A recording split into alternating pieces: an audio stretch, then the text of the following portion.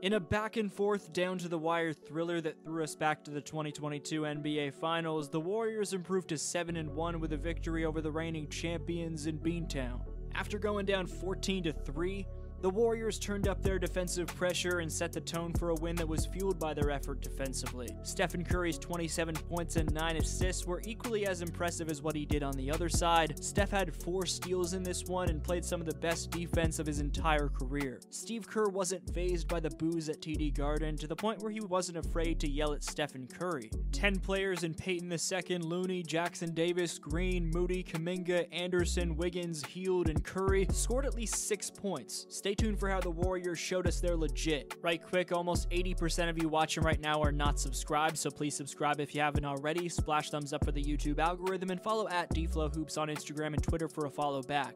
For those saying the reason the Warriors' hot start was because they didn't have any competition, against the seemingly unbeatable on their home floor Boston Celtics, Golden State proved those doubters wrong. While they were led by the all-time great wizardry of Wardell Stephen Curry II, from top to bottom, the Dubs' performance was at the caliber of a legit 2025 title contender. While the Celtics were missing starters Jaylen Brown and Kristaps Porzingis, which were massive losses, we can't just dismiss the fact that the Warriors were missing key bench pieces Brandon Pajemski and DeAnthony Melton. That said, displaying how good they had to be to get this win, the Warriors were forced to score on every possession in the final 4 minutes of the game.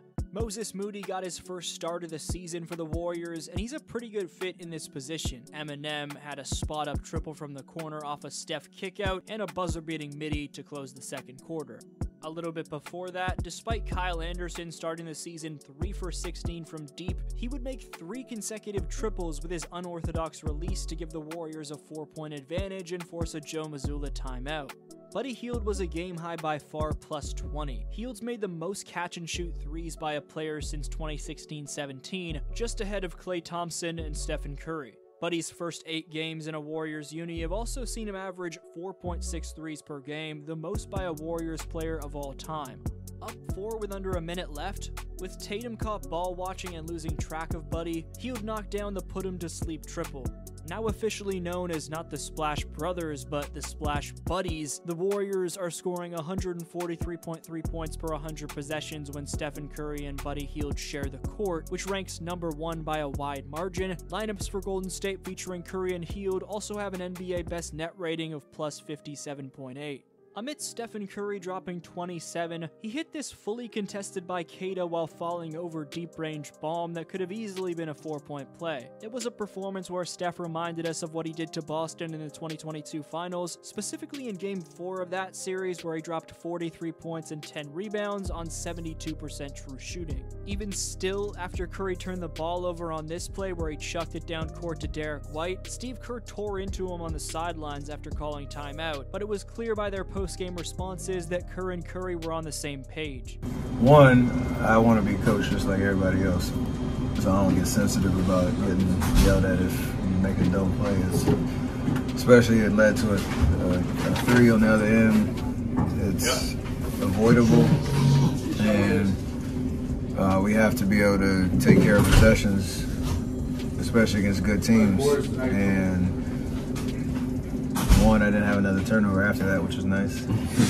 But 2, it's just like a mindset that everybody has to be committed to. Me and Draymond are going to have turnovers. We have the ball in our hands a lot. We try to take some chances here and there, but it's the kind of turnovers like the one like that where it's, even if Wiggs catches it, I think it was throwing it to Wiggs, it's still a tough play. So just let the action happen and keep the game under control. Win the possession game, it's always big for us. Yeah, and the beauty of Steph is I can yell at him, and he lets me yell at him, which sets a tone for the rest of the team. And I yelled at him. It was a 5-point swing. They came down and hit a 3, and he accepted it, and he knew it. But look, this is a theme for our team. We can't be the same team we were 5-6 years ago and give away 5-6 possessions in the name of creating chaos. And everybody else is playing fast and shooting threes too these days. And in fact, Boston shot, 20 more threes than we did in the second half. And so it's tough to win if you're giving away possessions. And so I've been all over Steph and Draymond. It's incumbent upon them because they're our leaders and they're the guys who handle the ball the most. They've got to cut back on their decisions, bad decisions like that one, and to their credit, they've done so.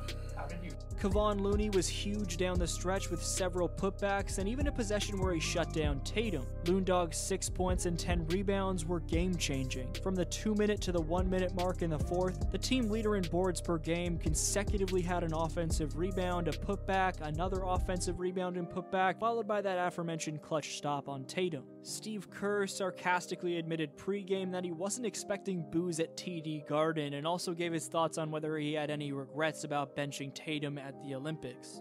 I'm excited. I think the fans are really going to cheer for me because you know what I did this past summer. I played Drew Holiday and Derek White a ton, Yeah, and you did. given that both guys are Celtics, and the fact that Tatum also played a huge role in the proceedings. All three guys, major fact. We won the gold medal. This is America. It's the day after Election Day. I think Celtics fans are going to welcome me with open arms and just to maybe even like bouquets of roses. Maybe, you know what I'm going to call it? It's going to be loving. Yeah. A loving, An embrace. loving A warm embrace. embrace. Yes. Yeah, right, exactly. Yeah. Heartfelt. Do I have any regrets? We can't control the story, so I mean that's this job, from the beginning in Vegas. The whole thing was, hey, we're in this together. We got 12 Hall of Famers and we're just committed to winning, and we won the gold medal. So I don't give it a whole lot of thought other than, I didn't enjoy not playing Jason against Serbia, not playing Joel against South Sudan.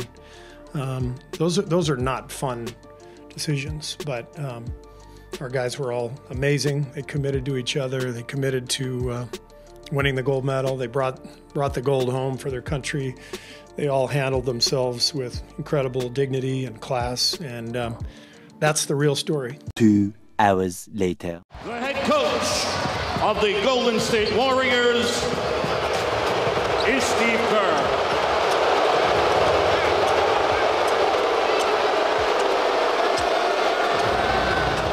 Before he would hear the boos, Kerr had a message to his team about the results of the election. I just told them in our meeting this morning, let's make America great again and beat the Celtics tonight. Thanks, guys.